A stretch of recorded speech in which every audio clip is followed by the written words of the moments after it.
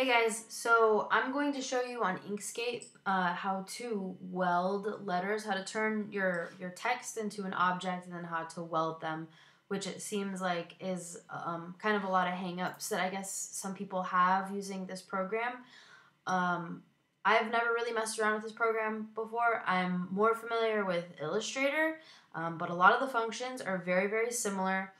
From my 2 cents and what it's worth, Illustrator is a lot more intuitive and it's a lot easier to use. There are some glitches that are in this for sure that I have found even messing around with it within the last hour. However, if you don't want to spend, I think it's like $25 or $30 a month to have Illustrator, then this is a great option. But there are a lot of things that would, even as somebody who's familiar with programs like this, that's frustrating to me as well. So I can only imagine if you're not used to this that it's also frustrating. So anyway, let's get down to this. The artboard, the way that I have it set up right now is obviously I just have 3 basic circles that are on here for a lot of the ornaments that you guys are making. These are the perimeters, the cut lines, and then for the loop or the hook or whatever it is that you're putting on. You want to make sure, of course, that your objects that you have, that I use the little elliptical tool here, it doesn't have a fill on it. So down in the fill, let me actually select one of these really quick. So the fill, you can see I have it X'd out, so there's no color on the inside. And then the stroke I have set here, which is the first little swatch, it just means it's a solid color. And then the stroke right here I have set at 0.25 millimeters, and this will be important when you start getting into the welding portion of your letters. So I'll go into that a little bit more once I get there. Anyway, my font that I have is just a basic font that I either have uploaded on my computer or is stock on this program. I'm pretty sure it's from my computer, but it's Snell Roundhand. It's a nice little script font that's in here in bold. And so the first thing that we're going to want to do is we want to take our text, our font, and we want to turn it into an object. So what you would do is you would go to your little selection tool up here in the corner. You would select your text that you have, and then you would go to path and then object to path. And what that's going to do is it's going to turn it into still a scalable vector, but something that the program reads as objects instead of a text or a font element to your design. So once you have that selected and you went to path, object to path, you're going to want to take out your fill and you're going to want to add a stroke. So again, you just make sure it's selected, go to fill, hit X, so there's nothing. You'll see nothing there because we don't have a stroke on it. Go to stroke and then hit solid color and you'll get this. So this is where your cut path is going to be on your Glowforge.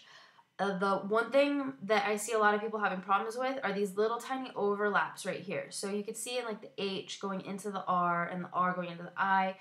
The Glowforge is reading that as a cut path, and even when you're engraving, that's causing the color swapping where it's going back and forth from engraving to not engraving, from engraving dark to light, and so forth. So to fix that, you want to, first I would go to your stroke style over here and put in 0.25 millimeters. It makes it a little bit easier to see everything that you're working with. You can see the lines a little bit clearer.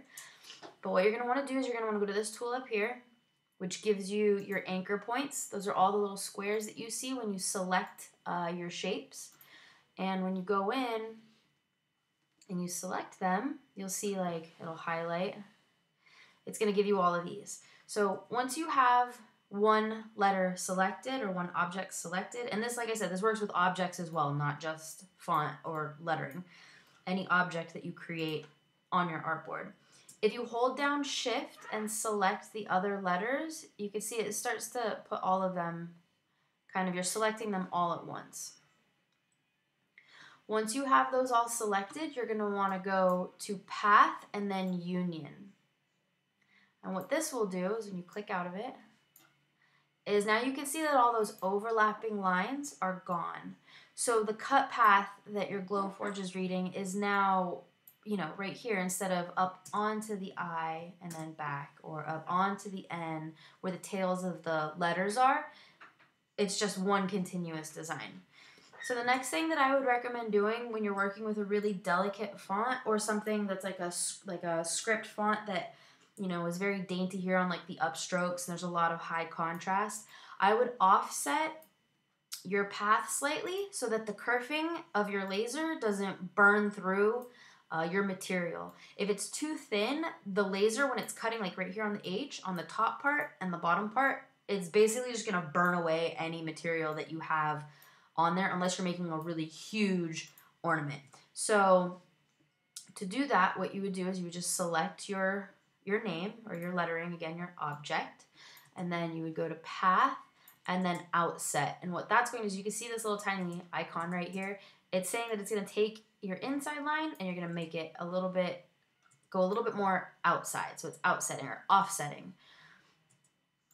So when you do that, what you will get is, let's go back, sorry, to our direct selection. Path and outset. There we go. It makes the font a little bit bolder, a little bit more, a little bit easier for the cut path of the laser to not destroy those really thin parts that are on there. So the next thing that you're going to want to do also is you obviously want to join this lettering to your ornament right here, to the ring.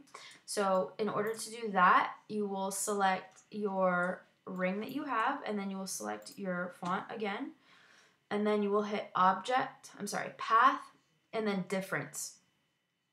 Oh, I keep doing that. It doesn't work on this one like that. So if you can see right here, the C is not connected to this lettering. When it cuts like that, this will be super, super delicate. I do not recommend actually doing this. I would probably move the C a little bit closer to the H so that I could unify those, but I didn't on this because I'm actually not making this. But let's just go ahead and follow through with connecting it to the ornament. Just keep that in mind when creating your designs. So if I select this here and I select this here, and then I go to path and difference, you can see that it unified my A to this inside ring right here. And if I select the C and I do the same thing again, and I go to path difference, it'll merge that as well. So in theory, this would still technically cut perfectly fine on the Glowforge. I personally, from a design perspective, would change a few things. This is way too delicate right here. It would likely break off very easily, and I'm not a huge fan of the little C curls. I would go in and manually adjust those. But this is basically the function of what you want to do when you're creating any of your templates like this or your lettering. Also up here, you're going to want to unify those. So again, you would just click on the loop. You would click on the outer loop and then path and union, and it creates it. So now you can kind of see the ornament taking a little bit more shape. To add the inset here, where you would actually thread or hang the ornament, you would just use your little elliptical tool and draw a little tiny little circle, and then select it. And you could nudge it, move it around your artboard with your arrow keys. And as long as that's a stroke, a solid stroke, and it has no fill, if I was to save this as an SVG, it would cut exactly like this. There would be no engraving, just cutting on it. So anyway, I hope that helped explain how to weld letters together and different elements of your designs into your Glowforge SVGs.